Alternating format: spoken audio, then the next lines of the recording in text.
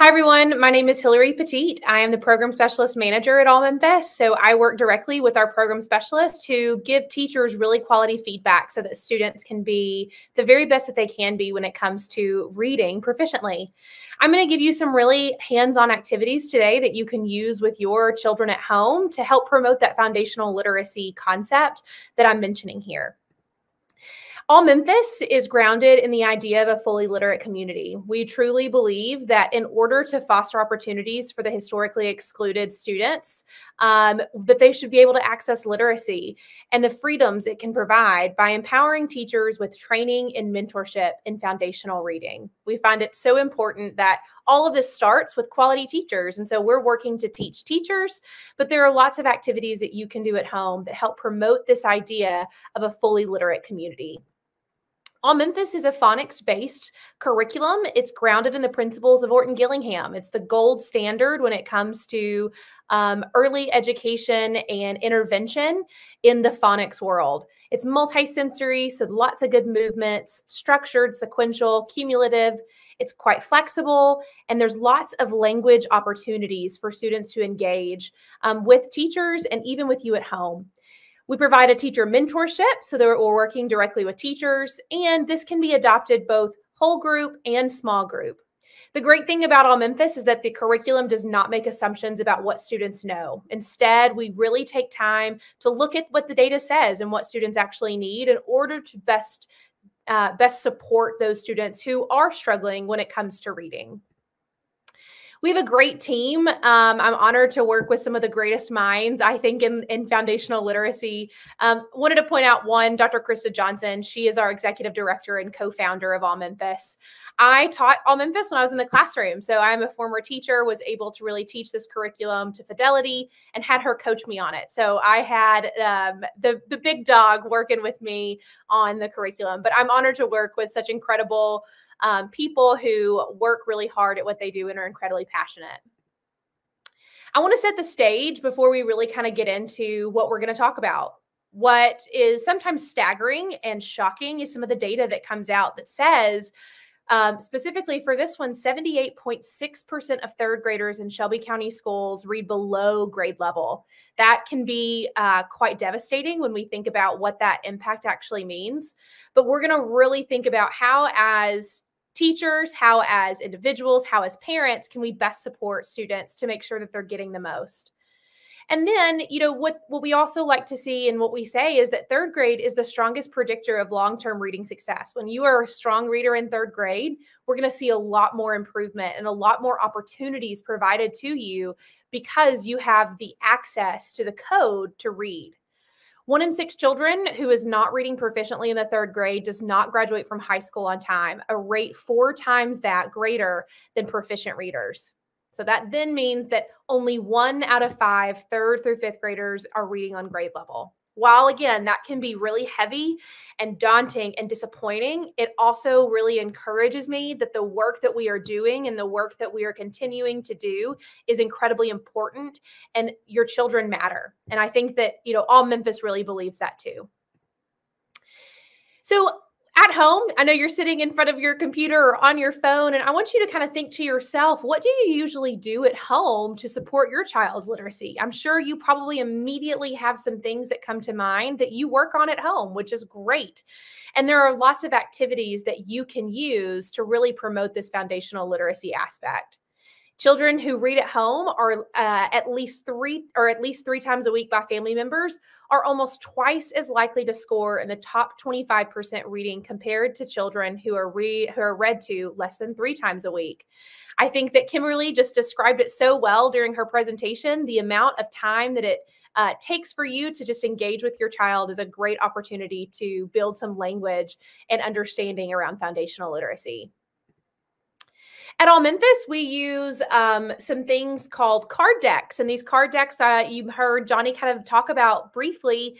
These are ways that we get students to name letters, the sounds that they make, keyword, and again, those sounds. So they're naming letter names, they're naming keywords, and they're naming sounds. We have a lower card deck is what you see on the left, and an upper card deck on the right. The lower card deck, you can tell, has pictures. It has some skywriting that happens. It has keywords listed.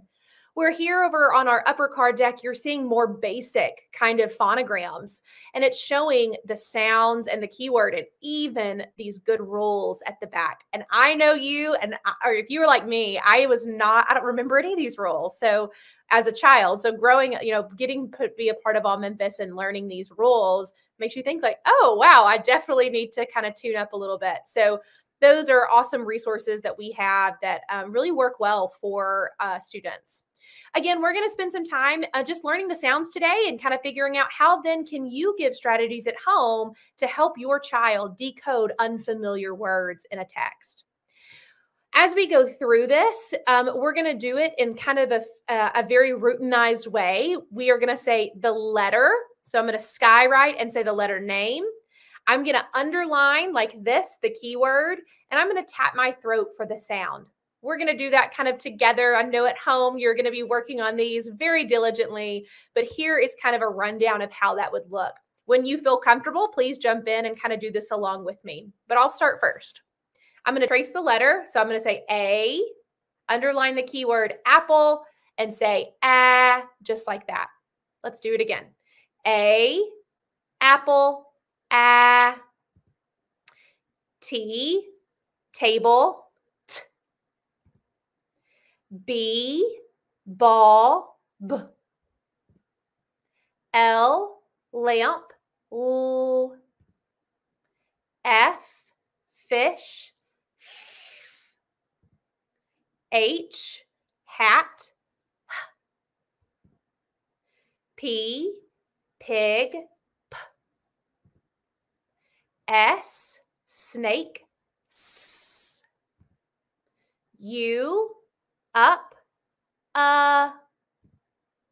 M, map. R, rat. R. C, cat. K. G, goat. G. I, igloo. I. This one has a rule. We prompt and we would say, what's the rule? And students would respond back to us and say, no English word ends with I. Fun thing for them to be able to recite back. S, H, ship. Sh. N, nest. N. B, ball. Oh, sorry. D, dog. D. O, ox. Ah. J, jar. J. No English word ends with a J. V, van. V. No English word ends with a V. It's always followed by an E. W, wagon. W. E, egg. E. X, box. X. K, kite. K. Y, yo-yo. Y. Z, zebra. Z. Q, U, queen. Qu. Q and U are always together because they are best friends. C, H, chair. Ch. T, H, thumb. This one has a second sound. We do it like this. T, H, this. V.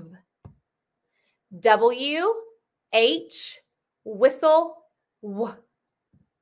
Those are all the sounds that we really work on in our lower card deck, and you can always refer back to those if needed. That's just a quick rundown of how we say and how we should pronounce those sounds, and sometimes we get a little tricked up because they're different than maybe what you remember or how you would actually sound them out now, but just a quick little reminder for you. In terms of rhyming, there are lots of games that you can play with your child to start getting that inner ear working in terms of phonological awareness.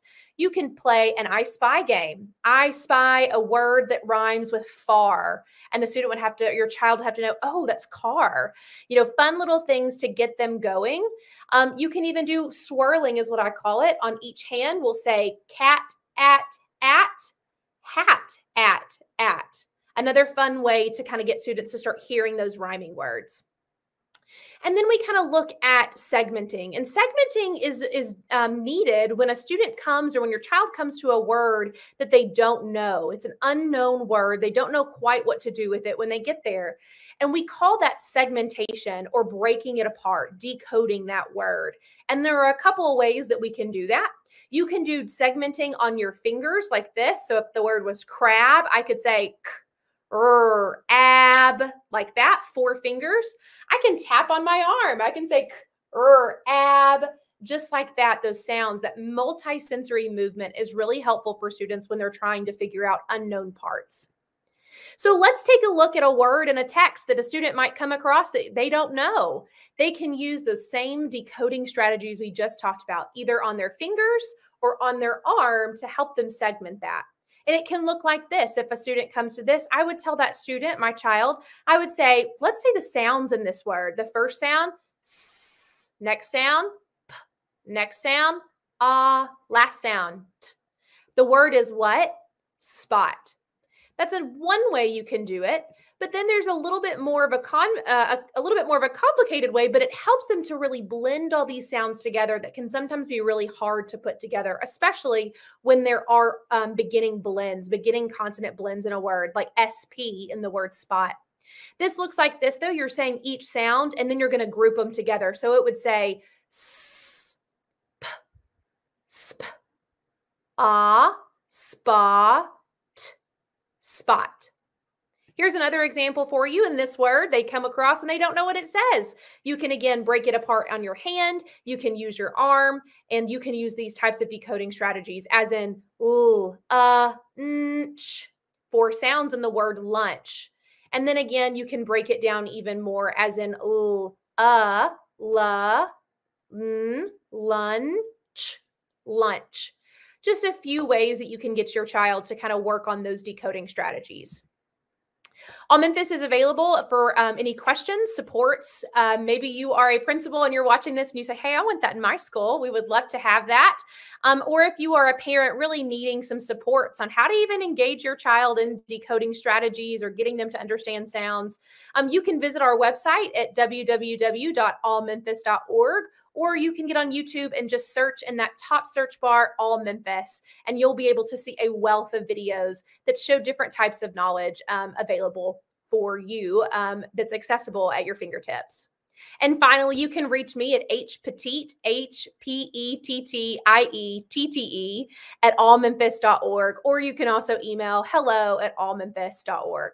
Thank you so much for your time, and I hope that you were able to walk away with something very productive to use with your child at home. Thank you.